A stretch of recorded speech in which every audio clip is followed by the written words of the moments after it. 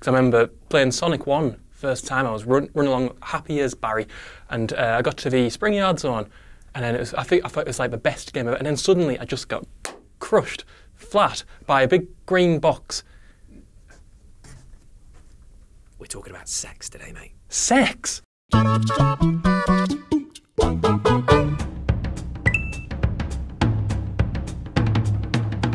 So my mind immediately goes to the likes of Kista Strepe from Final Fantasy VIII and Shionozuki and Xenosaga. I just had a little thing for lasses with glasses. But I'd rather, it's more interesting to reference something that actually happened in my personal life. I won't mention any names, I don't want to embarrass anyone, but when I was at university, at the times when I wasn't wasting it playing World of Warcraft, I met this girl, or a woman rather, and it turned out we had a shared interest in LucasArts adventure games, and we also had a shared interest in being social outcasts. So obviously we had an immediate connection. On one occasion we had this great evening where we had a race to see who could complete Monkey Island 2 quickest. I was playing on the PC and she was playing on the 11-disc Amiga 1200 version, which I'd extracted from my loft and all the discs and I gave her a second disk drive, to be fair, to give her a bit of a, bit of an advantage. And it was all going along very swimmingly until I think she got to the second act, and then the game performed an unexpected, guru meditation error, and it crashed. And that was pretty much a metaphor for our relationship. It ended there, and I've never met anyone who likes LucasArts Adventures since. Well, that's a lie. Yeah, except us, obviously. Any of yous? Want to go? You've been very, I was going to say, you've been very shy about it. I'll let you thumb my hard drive any day, mate. Okay, thank you.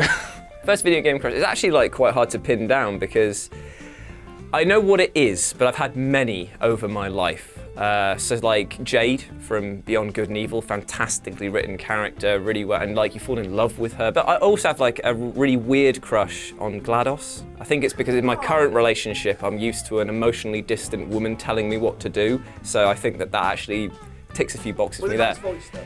She does have a nice voice, yeah. But I'd have to say that my actual first ever crush, it's got to be Shao Kahn. What? Oh! Mortal Kombat. I would let him smash me with his hammer all the time. Which ball peen, you know what I'm saying? Ball peen hammer with his tiny little loincloth and hot pants. And then it was just the little skull mask. It was metal up top, leather daddy down below. I was a big fan of that. I just saw him and I was just I wonder what it'd be like to be pasted by that man. But yeah, just a nice, sweet, short relationship it would be with him, going to the outer worlds and just. Sweet. It would not, man. It would be viscera everywhere, and then it would begin. Also, shout out to Pavati for Outer Worlds. She is literally, she is #1 at the moment. Well, I can't remember my exact first one because when I was 5, I was a bit of a dirty stop-out. So I've got 3. My first is Nina Williams from Tekken 3. I played that game to death, and I used to have a weird relationship with Nina because, really enjoyed playing as her. Also really enjoyed getting the crap kicked out of me by her. Don't know what that's about. My second one is, I can't even remember her name, but the Lady Kangaroo from Spyro 3, right? Sheila the kangaroo. Of course it's Sheila the kangaroo, isn't it, right? I thought about this when I was replaying through Spyro the Remaster Collection, because in that game she has, lovely wispy hair. She's, a lady. But I went back because that, rekindled the old feelings, the old flame, and I went back to, out of curiosity, to see what she looked like in the original game. She's just a blocky kangaroo. There's nothing there, no physical attraction. So to me, that's better because it means it's a deep spiritual connection to this Sheila. Yeah, Ash, I know what your pick is going to be, so don't you complain about the animal picks at this moment, which takes me into number 3, Gex the Gecko, but only when he's wearing a tuxedo. And I can't remember if he smokes, but in my head, he certainly has a little cigarette in his mouth, because, he might, he probably calls people other lady lizards or gecko, probably calls them dames, I realize he's probably he's the Humphrey Bogart of video games, and I love Casablanca, and therefore I love Gex the Gecko, and I don't know whether I want to be him or get done by him, is the thing. Maybe both. Is it because it's Leslie Phillips doing the voiceover? That could be it, I didn't realise that until you told me before filming, but that could be the the USP. So I was born in 1989, which means I grew up in the horny-ass times of the 90s when the gaming industry was absolutely rancid in regards to just overblow, just massive boobs everywhere, tiny little waists and everything else. And I completely fell for it because I'm living in the 90s. I'm a little horn dog. I'm like 5 to 10 or whatever age I was. And so for me, it's got to be Final Fantasy VII. And just a game that completely had both sides of the coin. You had Tifa, massive balloon boobs left, right, and center, all up in your face, loving it. And even if you play that game, even in game when winning animation in the combat is just to do a bit of that, just stick him out. I'm loving it. It's great. I'm 9 years old. I'm loving it, and it's great. And then the other side of that is Aerith, which is the sort of way more considered character, the sort of like girl next door, like Cloud's best friend. But I love both of those characters, like absolute genuine love, because you spend so much time with them, and they call you by your name as well, which is a good movie. But also you can put your name in, and they say like, oh yeah, nice to meet you, Scott. And I'm like, yeah, it is. 9-year-old me is loving a bit of company from the female form. Yeah. And I'm just sort of like hanging out with like hot AF Tifa, and then hanging out with like little best friend Aerith. But actually, the super hot woman is actually the person that is really your best friend all along. Couldn't get better than that. Couldn't get better. I'm just imagining now, just like, oh, Scott, come back to bed, Scott.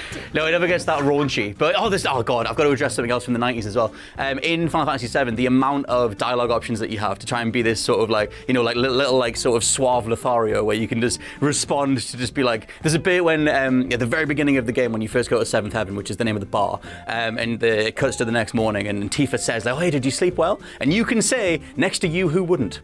Which is just, 90s AF. And but back then, yeah, hit the button, yeah, loving it. Yeah, I'll tell you I love you, Tifa. Yeah. Who did you take on the date at the carnival? Aerith was the one that it served up to me because I had her in my party for more. Yeah, I want a nice healer. Healing wind. I want to prefix my entry by saying, obviously, this is my first crush. In fact, it's my most recent crush, and that is Higgs in Death Stranding. It's Troy Baker, and he's got a little evil mask on, a little mohawk. He's really cool. I really like him. He can turn me into black goo any day, if you know what I mean. But my first video game crush, when I was about 8 years old, I'm narrowing it down a little bit closer than Scott was. About 8 years old, 9 years old maybe 10. Okay, maybe I'm not narrowing it down at all. Was Link in the Ocarina of Time. So basically, with Ocarina of Time, you start as a child. Obviously, most people know this, and then you get like transported forward in time, 7 years. So he's about like 19-ish, 18-ish when he goes forward in time. And when I first saw that, I was like, ooh, I'm feeling weird feelings in my young lady body. And how would you call it? No, because that's the thing. I would have actually preferred you just saying it got you moist than hearing that was somehow ridiculously more dirty than hearing that. I'm shocked and appalled at you, Miss Howie. But the thing is, right, I thought that I had it for Link. And then I'm adventuring around and Sheik pops in. Yes. And I'm like, oh, hello, mysterious masked man, who then turns out to be Zelda, and for some reason, that makes me love her more. I'm purely heterosexual, but I've got some really burning feelings of love for video game women. So shout out obviously to Sheik, to Zelda. Aloy, I just want to cuddle up next to and be best friends with. Aloy, I just love her so, so much. Pretty much every female in Persona 5, and just pretty much every female anywhere. Does anything Ashley Birch plays? Yes. The two women in Uncharted Lost Legacy, I could keep going. Just list them. Everyone's all making notes, must play these games.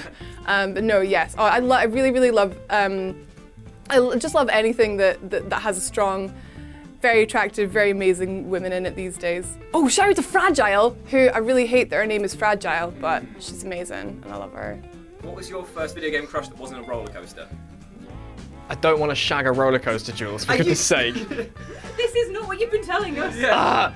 No, Signals, Rich. damn it, because like most of the stuff I played when I was younger was all like non-narrative focused, so the first thing I played that involved like more in-depth characters was Half-Life 2. So for me, my first crush was Alex Vance, the first sort of, the third friendly face you see in Half-Life 2. You're being beaten up by Metro cop soldier people, and they come into a corridor and they beat you up, and then suddenly you hear her jump in, she kicks some ass, and she wakes up and she's sort of in your face like, hey man, how's it going? I'm gonna be really nice to you and help you along through this journey. And Alex is such a fantastic character. She's so strong. She's a very independent person, though she's very loyal to her father and her cause. And the best thing is she was, for 2004, she wasn't a character that was overblown, quite literally, in places. Like, she was a very grounded character. And even in that game, there's only one nod to there being like a bit of a, oh, could her and Gordon be a bit, which is just a little elbow nudge from her dad. A Black Mesa Reset at the beginning of the game. Otherwise, she's just this fantastic companion who isn't a pain in the arse.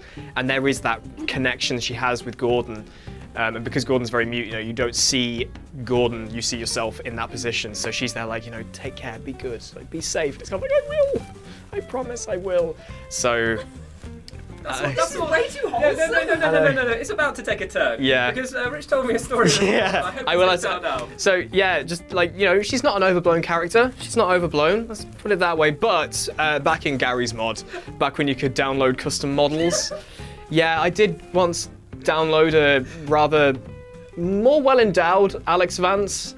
As, you know, a pubescent teenager thinking, yeah, this is the kind of thing, and it's like, It was 5 to 10. It was 5 to 10, yeah, and it's kind of like, you know, this doesn't work for Alex, so it was like, nah, you know, I'm not going to use that. But then the next time I booted up the game, even though I put this in Gary's mod, I booted up the game again, played it again. It gets to the point in that alley in the corridor, and you get knocked out, and she wake up, and she's in front of you. You're like, oh hi. She takes a step back, and they were still there. It's like, this isn't the Alex I remember.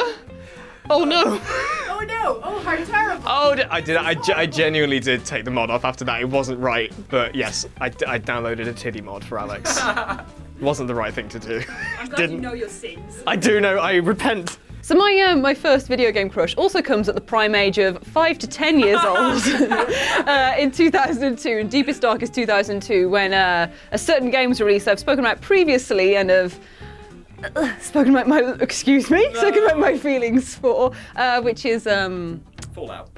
Sly Raccoon. Oh! Oh yeah. No, I frickin' love Sly Cooper. Like, he is such a suave but dastardly man. Like, I know he's a raccoon. Like, I know he's a raccoon, but that's part of the fun. Like, you know what I mean? He's got no trousers on ever, running around, having a great time, swinging around with his cane, being all. Him and Carmelita Fox was like, I wanted to be in that relationship with both of them. Like I love them both so much. Carmelita Fox being like the sassy, like laser shooting, I'm gonna shoot you, Sly Raccoon, sort of like feeling, that game was a revelation for me between those pair.